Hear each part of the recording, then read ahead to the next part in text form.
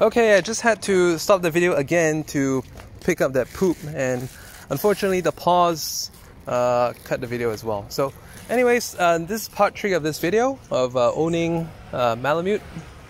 And I was just talking about in the last video like how about his teething issue. So when he was teething, basically I found it a bit frustrating when he was repeatedly damaging chair legs by chewing onto them.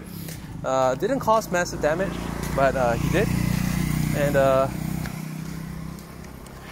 so what I found to be very effective was that I got him like some pork bones. So pork bones, like either raw or you can have them like blanched. It's fine. Just let him just munch it, and that will totally get him off chewing stuff that he should not be chewing. So he would enjoy and look forward to the pork bones very much. And nowadays I'm also doing a lot of Cantonese soups at home. I will tend to do like these soup broth, and then pass him the bone afterward. So that's how I got around that problem. And then now let's talk about the toilet training thing, because I know on the top of a lot of people's mind is that, I just don't want him to crap in the house, so what are we going to do? So dogs are not too different from human in the sense that they also wouldn't want to spend their lives in a toilet. So if they make the house very stink with their poop, it's more like they had to, but not that they want to in a matter of choice. So once he got slightly older, like about 6 months, in, 6.5 thereabouts, if he wants to pee or if he wants to poo, he would be very annoying, like repeatedly trying to lick our feet. He would bring his wet nose to probe and or lick our feet, and it was so annoying that we understood that it was his sign that he wants to get out of the house. And once he does that, he would go out and pee into the bushes or pee into, like against the gate railings or something like that. And when he's done, like he also has his own thing, which is that he would scratch the door. So we also had a big thing about him like ruining the doors, because he was scratching the door for attention quite a bit. And sometimes, when you're punishing him, you want to keep it outside the house. So over time, and through punishment as well, like you remember the thing I mentioned, I punch him from time to time to make him remember. So when he knew that he should not be scratching the door, he would just like tap the door once, literally like knock like once. And then if we don't respond, he'd do it again. And then if we still don't respond, then he'd probably do 2 or 3 scratches with his nails. That's when it gets a bit annoying, and we definitely can hear it even from the 2nd floor. So that's with the dog training bit.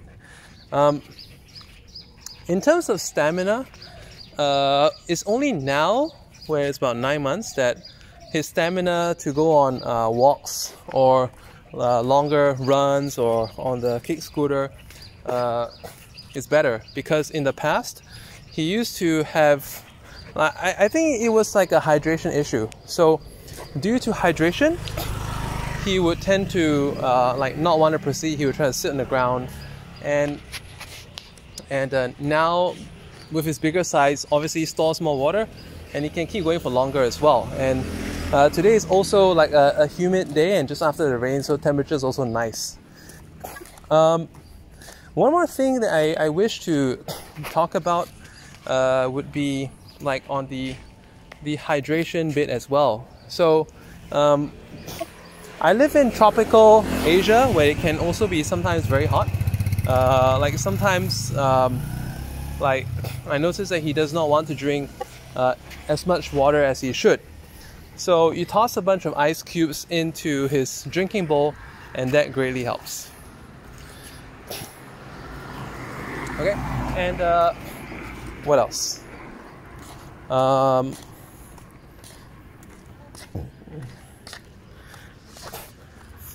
Okay, if you have 2 stories, I live in a 2-story house, and if I do, like, basically he has never attempted, I mean, he's tried to get onto the staircase, but he has never ever like made his way all the way upstairs. I'm very sure that he can if we didn't say anything about it, but because we stop him, then, you know, he kind of remembers. So, for example, okay, one of the things we did with regards to going upstairs is like we would kind of maintain a tone of voice, like we're punishing him. So when we punish him, there's a very firm tone of voice, and he knows that he's doing something wrong, and he knows that he's being watched. And I would bring on the thing and, do you want me to punch you? And then he would immediately just stop. So before he was able to learn that himself, to not go up the stairs, to remain on the first floor, we actually did hire a dog trainer, but just for 3 sessions, to get some general advice and to get some basic obedience training, which didn't involve violence, but it was more like rewarding for the correct behaviors. So the trainer, he did mention that one of the techniques is to use like a collar. A collar, they will either send a current or a constriction, more like a constriction. There are 2 types. There's a constricting collar and an electrocuting collar. Obviously, the constricting is better than the other one. So it's like, you know, if you don't want them to go up on the dining table, then you press a button and then it will constrict. So they'll be thinking, oh shit, there's the evil spirit somewhere, and every time that spirit will haunt me with a bit of a strangulation when I'm doing something wrong. So therefore, that's gonna deter him from doing the things that you don't want. The trainer has even mentioned that, let's say if we want him to stay within the boundaries of the house without going beyond the gate, if we want to, we can even train that using such a collar, or to keep him from going up the staircase. So all these are things that we can do with a collar. You just press a button, and if that sounds interesting to you, I will find something similar and put a link below in the video description, so you know exactly what I'm looking out for, what exactly I'm talking about, and you'll be able to get the same kind of collar that's suitable for such purposes. Oh, that, by the way, is the husky that was the first to say hi to him, and his first acquaintance in the neighborhood, and made his time like much easier to bear, and he became very friendly from an early stage, thanks to that husky over there. Okay, I think this pretty much concludes my video series, so to speak. Originally intended only to be like a video, but due to a phone call that came in, also because I had to pick up his dog poop, I had to make like 3 parts of this. But if there's any issue in the ownership, maintenance of a husky that you would like to ask that I did not cover, you're most welcome to type in the comments.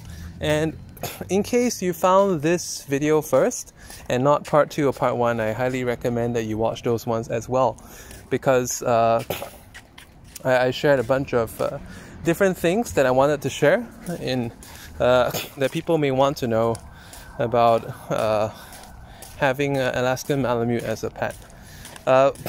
Final note: well, if you live with, if you have a family of your own, include the dog in all your activities. Like if you have, like a truck or something, let them tag along with you for your family activities, whether it's camping or what.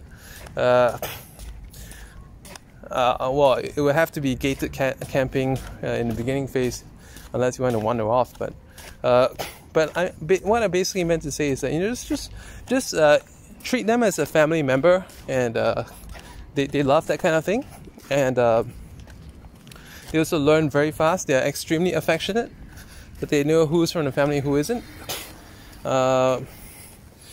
And yeah, one last bit that I forgot to mention in the very first video of the series is that his origins, well, basically, he's imported from a breeding farm in a part of China, which has like the snow season. So his parents and himself grew up.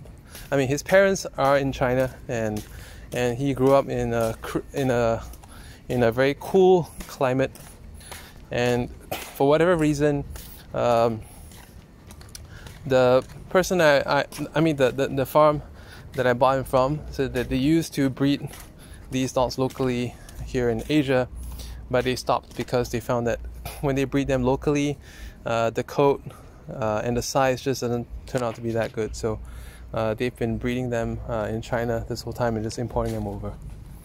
Okay, so I hope this video gives you these videos give you a good idea, and again, you're welcome to ask any questions that you may have on owning an Alaskan Malamute down in the comments below. Thanks for watching, like and subscribe, and in case you may be into some of the other things that I'm doing as well, you're welcome to explore my YouTube channel.